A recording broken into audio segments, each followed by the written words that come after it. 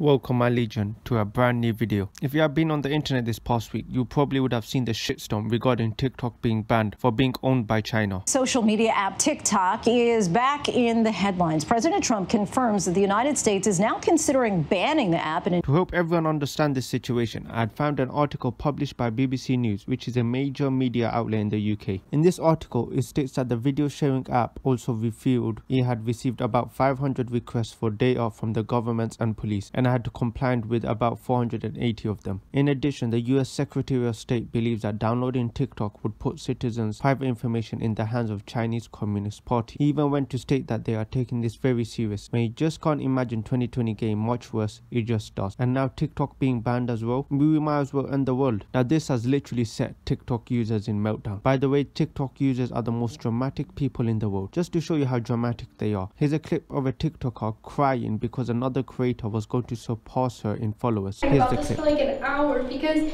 it's just so like pathetic that she just comes in and almost she's so close to passing me, and everybody's reminding me that she's gonna pass me, and I just want to prove this bitch that I am better than her because I am so fucking Laverne and I am literally the star of TikTok, and TikTok is putting me down and boosting her up, and I'm about to go to TikTok headquarters and strangle their necks. See, I understand a lot of people are very happy that this app is being shut down, but I know this might be a surprise to many of you, but I really don't want TikTok being shut down, because where else would we find masterpieces like this?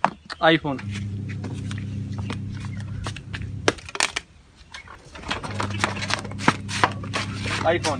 Wow, iPhone. I mean, without TikTok, we would have never found this gem, or even this one.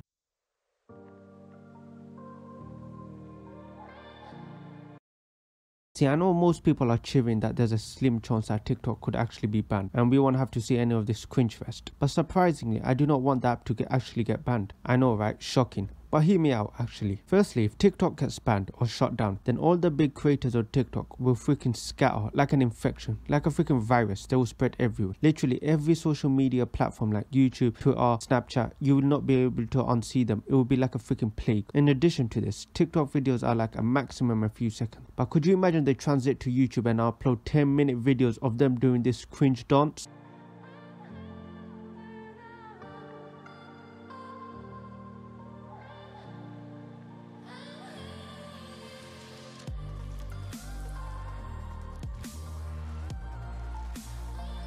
I wouldn't be able to live. I won't even be able to go on YouTube because I would legit be shitting myself because I would be scared. Imagine I see this stuff again.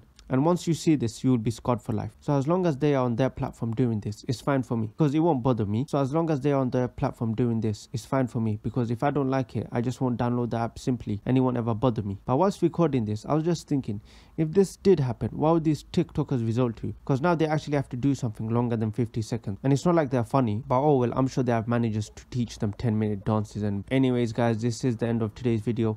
Thank you again for watching. I really appreciate it. I don't get many views or likes, but I really don't care. I do this for fun, and whatever happens, happens. I appreciate every single one of you guys that watched this video, and it means a lot. And yeah guys, peace.